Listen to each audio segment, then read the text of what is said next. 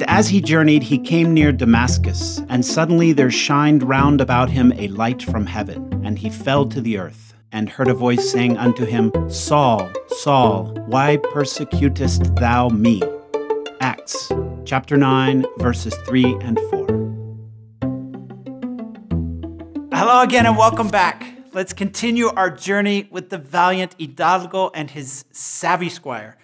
Chapter 57 of Don Quixote Part 2 narrates Don Quixote and Sancho's departure from the ducal palace.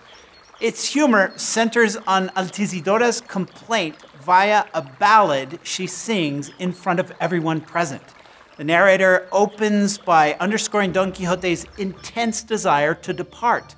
He imagined that allowing his person to be enclosed and idle was a great error. He twice repeats the term ociosidad, meaning leisure or idleness, and alluding to the abstract Latin concept of otium.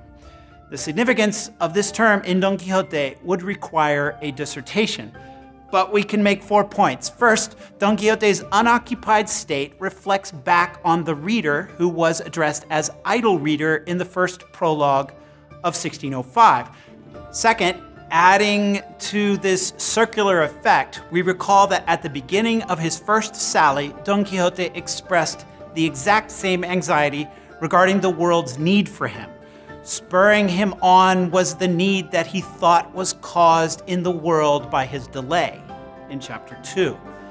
Third, during the Renaissance, otium, a concept inherited from Cicero and Petrarch, was a positive humanist ideal associated with intellectual refinement and learning about nature and man. But because humanists were often advisors to dukes and kings, the term has political connotations, and in princely advice manuals, it could have negative connotations. Too much thinking, for example, can lead to melancholy and an inability to act. Ironically, near the end of Part 2, as Don Quixote becomes more reflective, he becomes more melancholy. Finally, both classical nobles and modern merchants regarded a person's work, or negotium, as the negation of her otium. Did you know?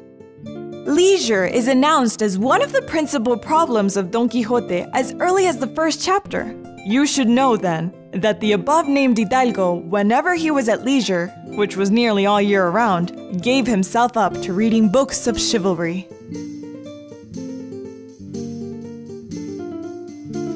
Speaking of politics, for his part, Sancho's capacity for corruption is the other major theme of chapter 57. He constantly refers to his impeccable reign, even insisting that his wife's gift of acorns to the Duchess cannot implicate him in any dishonesty. I am consoled by the fact that this gift cannot be called a bribe because I was already governor when she sent them. And again, in effect, I entered government naked and I leave it naked, and thus I will be able to say with a clear conscience, which is no small thing, I was born naked and naked I still am. I have neither lost nor gained. Sancho, please. Don Quixote is a weird text, but Sancho's obsession has become meaningfully absurd. Cervantes again alludes to the motif of the provisional leader who serves the state, but then returns to his normal life. American readers should recognize the Cincinnatus legend so popular among the founders, many of whom, by the way, were avid readers of Don Quixote de la Mancha. Quixotic mission. What does the Latin term negotium mean? A. Donald Trump. B. Art. C. Lack of leisure time.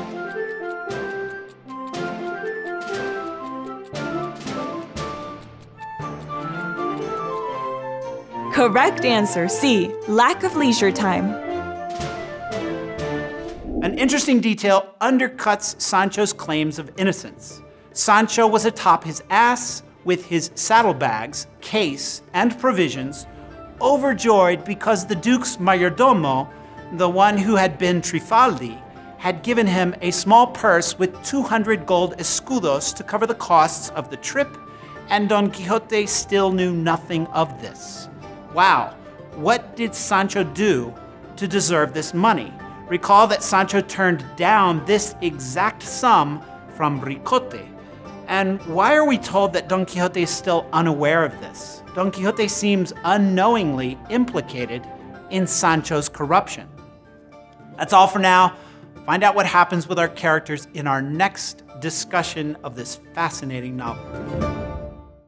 If you liked this video and want to continue learning more about the knight-errant Don Quixote de la Mancha, you can subscribe to our YouTube channel here.